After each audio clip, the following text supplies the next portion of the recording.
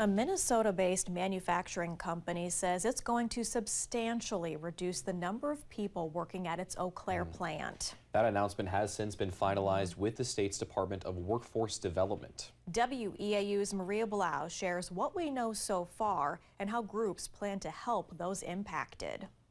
Danielle and Alex, Hutchinson Technology has had a plant on Eau Claire's northwest side for many years.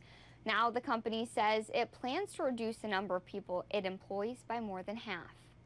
The Hutchinson Technology plant on Alpine Road in Eau Claire currently has 425 employees. On May 5th, the company says it plans to start permanently laying off 237 of them.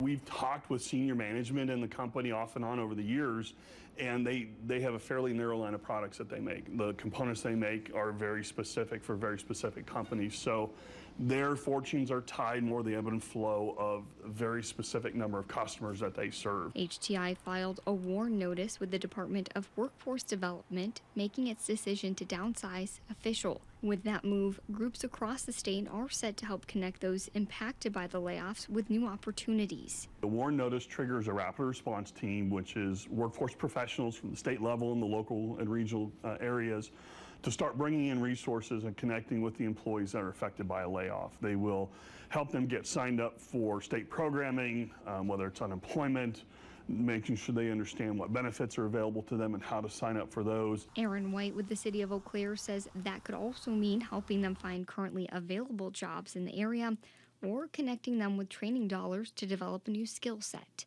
In addition to the state, White says the city is prepared to help in any way it can. We'll also be looking at the other companies that we work with to see if there's a way we can better connect the employers who are looking for production positions, connect them with the folks that are being laid off. For those impacted, White says the rapid response team will provide them with direct resources.